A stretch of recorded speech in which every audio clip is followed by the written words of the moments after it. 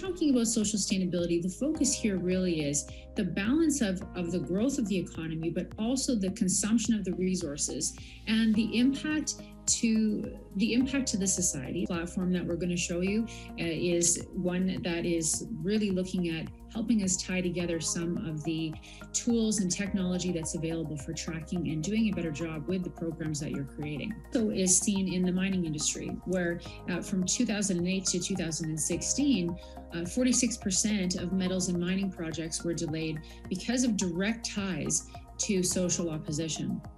Taken you through the engagement process, we've taken you through the socio-economic development aspects, tracking metrics, importantly capturing details on initiatives and commitments, and then the ability to track information regarding land access and resettlement. Now that bundle or basket, if managed correctly, provides an operation with a very sound approach to reducing your social risks, ensuring processes are done successfully, and lowering your chance of disruptions in your project. Capturing your social commitments, plans, managing those social risks, managing the complaints in this one secure system that I mentioned, you've got a much better chance of building healthier social relationships with your communities and uplifting them. There are a lot of sustainability solutions on the market today, but oftentimes they're really heavily focused on the environmental side of sustainability.